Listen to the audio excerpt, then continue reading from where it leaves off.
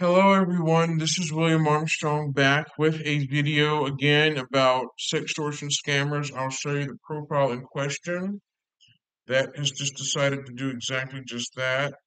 Okay, the profile may have been vanished, but I don't know what happened, but I think the account either blocks me, yep, the account's gone. So I flagged it as harassment and it got pulled, but let me just edit the screenshot. The image has been pulled, but I'll show you what's happened. Okay. Let me just temporarily hide out, but I did flag the Instagram account as harassment and the account's been suspended, but I've got them locked out of their own account. Let me just scroll up and show you exactly what. Let me just delete out some things from here for a little bit. So hang on, give me a second. This is actually what the extortion scammer has said, and obviously it's a sextortion scam, as you can see right there. So I've gotten it reported to Instagram for harassment, and automatically Instagram just shut down the account just now as soon as I filed a report to Instagram about it. Instagram's gotten quite good at taking down accounts that do harassment, and I did exactly that. But notice that I had to temporarily hide out some stuff. To do that, I know that my Google Voice number is showing in the video. I know it is. I'm okay with my Google Voice number being shown in the video, but that's about it. So what I'm going to do is show you some more examples of this directly. Here you go. This is exactly what's going on. That this is another sextortion scam that's happened where they basically utilize you to send NSFW photos to them, and then they use this to blackmail, extort you. Here's an example right there. And the scammers themselves threaten you with fake threats, wanting to pay up a large amount of money for it, things like that. So I basically have flagged their account as harassment and reported they're harassing me, and Instagram took action on it.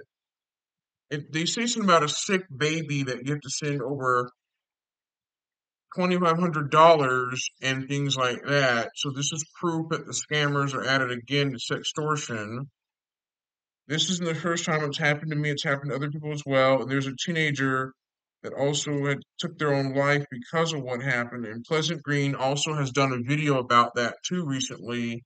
He just uploaded on YouTube, things like that. So I'll put a link in the video description so you can see more about the sextortion attempt that has happened that Pleasant Green uploaded a video on where he showed the images of two scammers that are being extradited to the US currently for that. And they were asking me to go to MoneyGram to donate money, but the problem is these scammers are dumb idiots. They don't realize that MoneyGram, you have to do certain things to send money to somebody, but they make a bunch of spelling errors and they're busy laughing on the mic as they didn't mute their microphone. I didn't record that part, but they were laughing and giggling at their microphone, thinking it was funny to do that, which gave away that they were African because they weren't speaking any English whatsoever. And what I'm going to do is try to cover up some stuff, but let me just temporarily find a way to hide.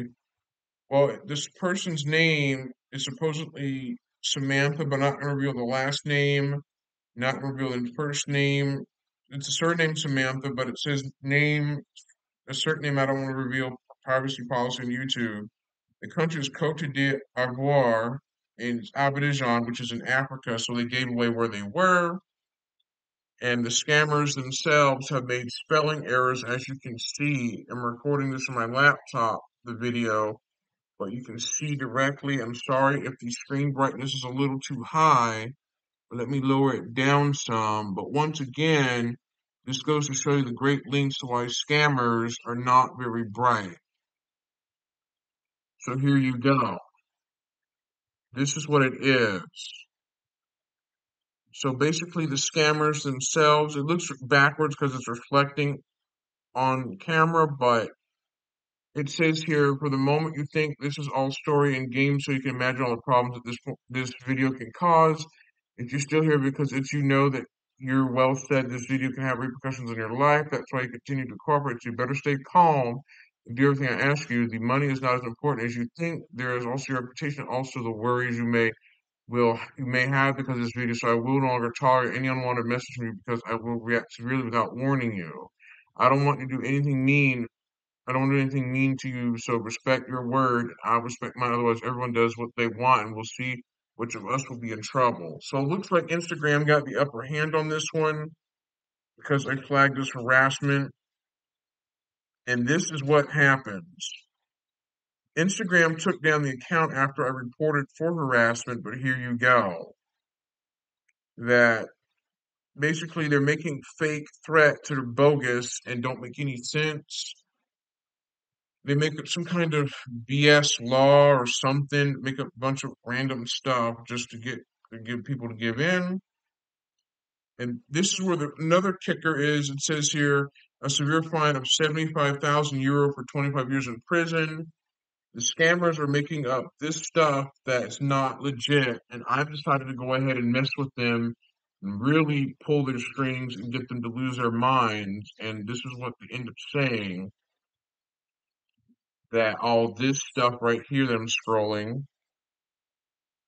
So that's kind of the reason why I think that Instagram, Meta, and all these social media companies should stop scammers from extorting people out of money because of stuff like that. And this is exactly what's going on. So I basically tricked them and basically talking about a sick baby, which is very weird.